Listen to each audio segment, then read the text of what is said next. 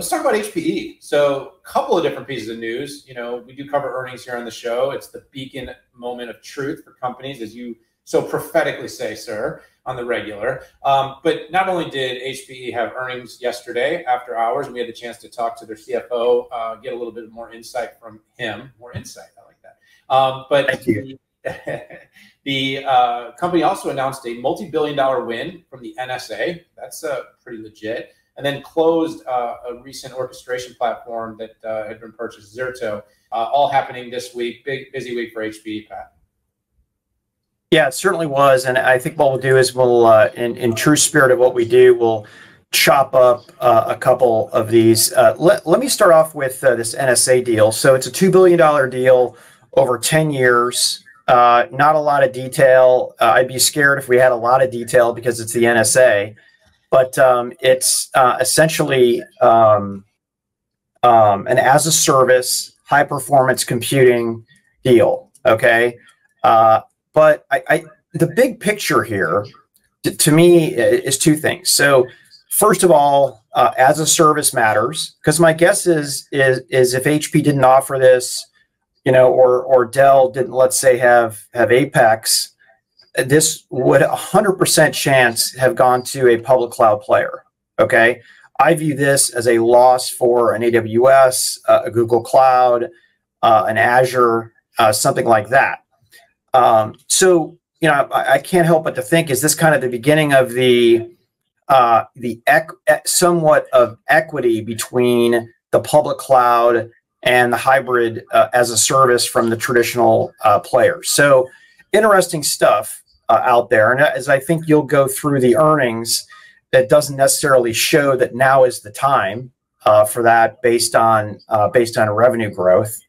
But the other deal the other thing that related to HP that came out this week, a lot of news, by the way, in 1 week, I think they could have spread it out there, was the closing of the Zerto deal. So Zerto is a cloud native aware data protection and resilience that's going to get sucked right into HPE GreenLake. It's something you have to have. And I'm just boggled at the speed of HPE's acquisitions and integrations. So from a revenue standpoint, they're a lot smaller than some of the other players. And, you know, early analysis that I made was, I was very clear. It has to operate 5 to 10 times faster than Dell and Cisco and even Lenovo to make a difference. And the second thing they needed to do, and this was regarding Dell, was to have software capabilities that people actually wanted to invest in. And I think that we've seen this, whether, you know, it's virtualized environments, containerized based, and then going to the app level where they added even to the vertical apps like Epic for healthcare. So that's that. How did they do this quarter, Daniel? Yeah, so interestingly on Zerto, I just want to make one last point, I'll jump in. I think there's like a category here. How do you dump that in? Is it operations orchestration, IT ops orchestration? I don't know. I was thinking a lot about that as you were talking. Yeah. What are we calling this? It's in the storage area, data protection. Okay, DP. Yeah, just trying to give it I want to, you know we are. We like to give everything a label. That helps. Yeah, so HPE had a very interesting result this quarter. It came right in on the level of expectations. You know, there's like this two sort of converging forces in the marketplace. One is there's always that top line number that everybody immediately looks at and says, how fast are they growing? And then there's the context. And I think I want to just quickly touch on both. On the top line, the company grew about 1% year over year. At first glance, people are like, 1%, is that exciting? Should I be happy? But first of all, the company came in line. Second of all, HPE and Cisco and some of these big IT OEMs, they were hit pretty hard by the pandemic. So this comeback, it's supply chain impacted. It's return to work impacted. It's also, you've got a company that's in a business transformation, moving from big CapEx sales to more and more as a service revenues. So you got these different forces going on. So at the top line, it's like, yeah, they're doing okay. But when you get underneath the surface, that's where I think the story about HPE becomes more interesting. There was a couple of encouraging top line data points. Like one, their order growth is happening a lot faster than their revenue growth. Their order growth came in at 11%. Company's doing a really good job creating op-inc. Their profitability was up year over year by 28%.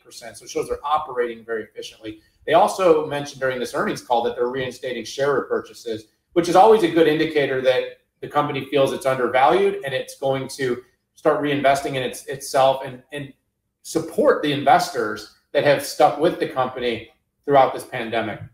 From a business and operational standpoint, the core businesses are looking pretty encouraging. Pat, you mentioned the $2 billion NSA deal. That's a lot of HPC. That part of the business has seemingly been pretty strong. I think they're targeting over 8% growth. The other part that has been really robust has been the intelligent edge. That saw year-over-year revenue go up by over 20%. I think it was 23% in that business unit. One of the most encouraging year-over-year growth stories for the company. But let's be honest, Pat, the whole story, the big kazoo was Antonio Neri in 2019, got up on the stage, said, we're going all in on everything as a service. God, I used all in again. That's great.